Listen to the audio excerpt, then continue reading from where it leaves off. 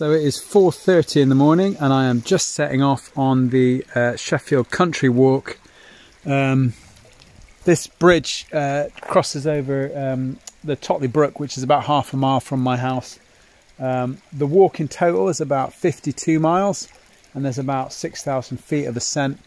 So I'm going to be doing it over 2 days, bivvying out one night, and yeah, it should be good fun. Trying out a few bits of new kit, this rucksack, and also the bivvy bag that I'm using is a 3FUL tyvek bivvy bag, which I've not used before, so we'll see how I get on with that. Anyway, let's get cracking.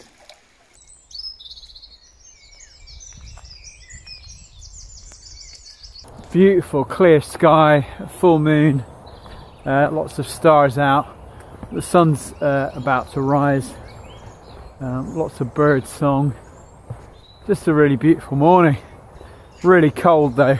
I started off just in a windproof and a t-shirt, and very soon had to fish out my down jacket. The temperature today is going to get quite warm, I think. The forecast was for it to get to about 20 degrees, so I'm wearing my shorts today.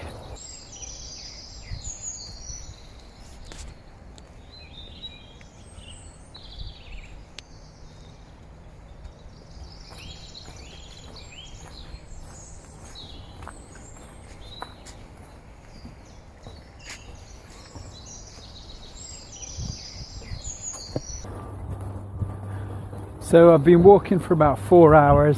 Up till now it's mostly been sort of farmland, some forest, and now I'm doing the sort of eastern part of Sheffield. So this is the River Rother to my left. I'm soon going to be walking through Rother Valley and then up towards the north of Sheffield. There'll probably be a few little parks and a few little wild places in sort of between Sheffield and Rotherham that I've never explored before, so that should be quite interesting. I've been told there's some kingfishers along this stretch, so I need to keep my eyes peeled. I dare say I'll probably see a couple of herons as well. So this is Rother Valley Country Park. The last time I was here was about, goodness, probably 15 or 16 years ago, and I was running round and round this lake training for the London Marathon. Didn't do me much good, I got a terrible time, but yeah, nice to be back. I should come here more often with the kids. I've walked about a kilometre along this path thinking that I could cross this railway track on my right hand side just up ahead. Turns out I can't, so I'm going to have to walk back another kilometre and cross over a bridge which I had considered crossing over in the first place. So I've added probably 2 k's or just over a mile to the walk, but no biggie. It was bound to happen at some point. I'll know better for next time if I choose to do it again.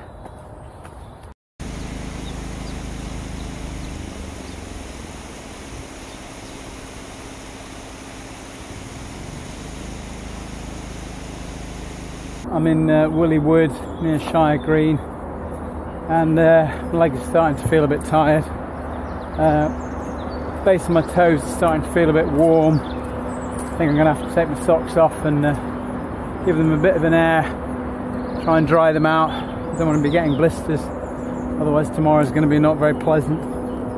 I'm going to really try and push today though, probably maybe try and do another 10 miles, break the back of this and try and get to a nice spot, and try and get to Dike Dale, bivvy next to the dike, the reservoir, then I'll have some water, nice forest to bivvy in, and if I'm feeling brave, maybe a chance for a wild swim in the morning, who knows.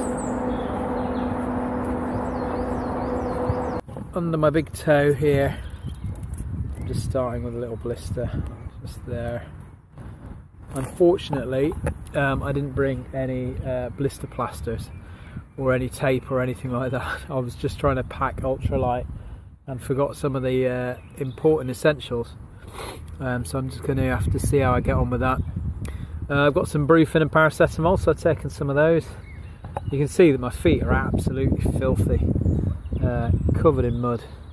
I think that's from this morning, walking across all those muddy farmers' fields, and the shoes are absolutely caked in mud as well. These shoes are pretty much on their last legs. This might be their final expedition, as it were. Anyway, a couple more minutes drying out and I think I'll be back on the road, trying to cover some more miles.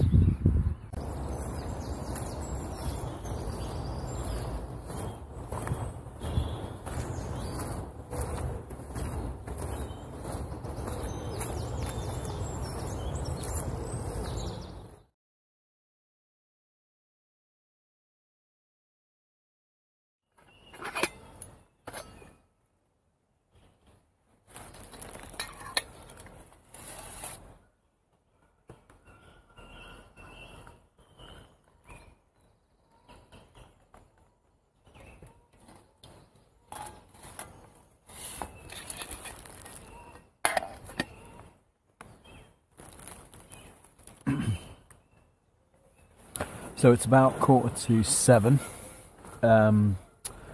This is where I chose to sleep tonight, sheltered next to this wall on a nice flat bit of forest on some leaves, in my tyvek 3FUL zip up bivvy bag, and it's one of the best night's sleep I've ever had out camping. I think I must have managed a solid 7 or 8 hours, probably only woke once or twice, which is about as good as it gets for me. Didn't get any cramp, which is amazing because I normally get wicked cramp. I think I probably helped by eating a lot of salty peanuts and drinking lots of water yesterday. I woke up at about, I don't know, I'd say probably 6:15 because a toad had managed to crawl into the bivvy bag and was squeaking, is the only word I could really use for it. I thought it was a mouse or something, and I was searching around for where the source of this noise was, and there was this toad sat right next to my head, so that was a bit strange.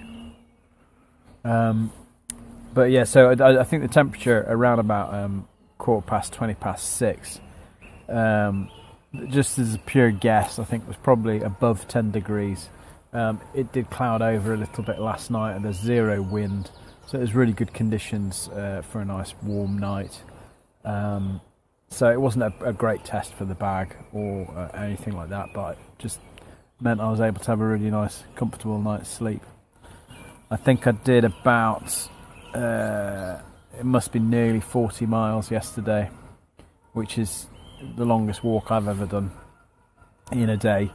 Right, so finish my breakfast, have some brufen and paracetamol, and then pack up and get going.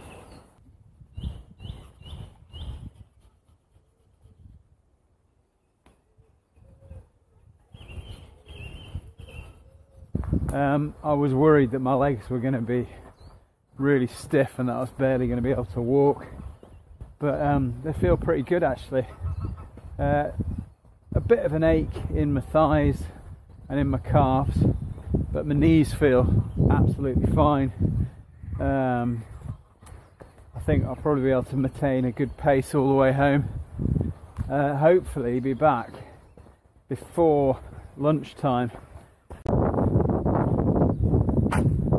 I'm on the footpath that goes along the top of Stanage, just at the very far north end of Stanage, and I feel like I'm on familiar territory now. Just a bit further on is High Neb, which is part of a run that I do from home. So once I get there, I feel like I'll be on the home straight. Again, blessed with beautiful weather today. From here I can see a lot of the hills that I did when I was doing the Derwent watershed walk a few months ago.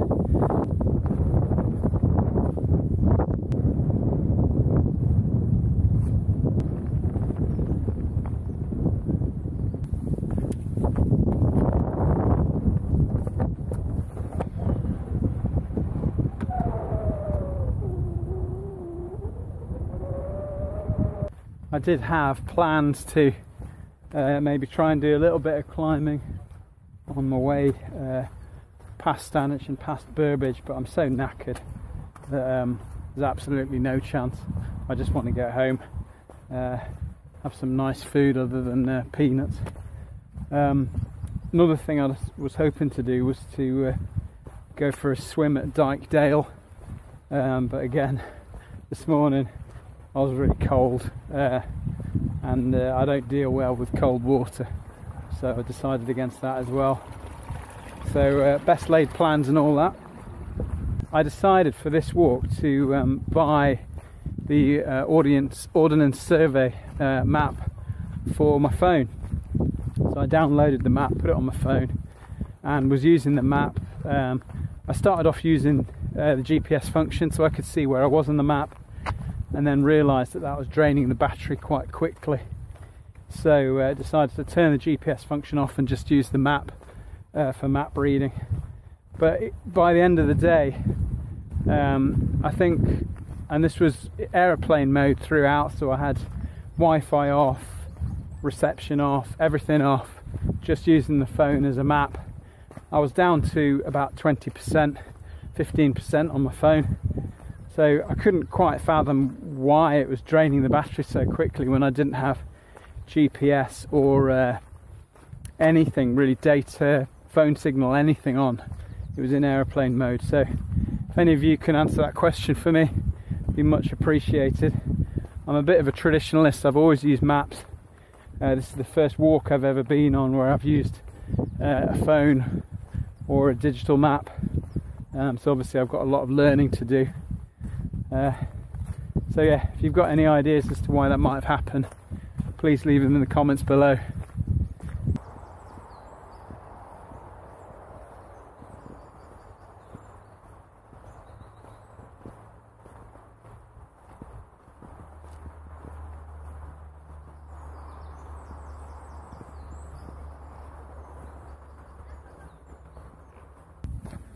So with regard to the gear that I've been using on this hike, I basically went as lightweight as I could. So I brought the Tyvek Bivvy bag, my lightweight Aegis Max sleeping bag, and my X-Lite thermarest, and also trying out a new rucksack. This is the Aonijie Wind Runner, I believe it's called. It's an 18 litre running pack, so it's quite big for a running pack, so perfect for sort of long days out, and then if you're really traveling light, ultra light, you could potentially do an overnighter with it as well. I think I was probably pushing it to the limits of its capacity with this hike. I'll do a full review on it another time. The Tyvek Bivvy bag worked really nicely, although I've got to say it wasn't really put to the test. There was no dew in the morning and there was no rain during the night, but it was brilliant in regard to the fact that it was really spacious and easy to get in and out of. So I'm on the final straight. I can pretty much see the finish line, the bridge going over Totley Brook. That's where I started yesterday about 4 in the morning. Most people start in Eckington, which is a bit further along the trail. Overall, I think I've really enjoyed it. It's been a big physical challenge, obviously, walking all that way. And my favourite bit, I think, was probably from Ecclesfield and then round all the way round probably to Eckington. The section between Eckington and Ecclesfield is quite urban, so if you're going to do the walk, just be aware of the issues around that. If you're a single woman, there's certain bits of the path that you might not want to do on your own. But it's overall it's been brilliant. You know, I've discovered bits of Sheffield that I never knew existed.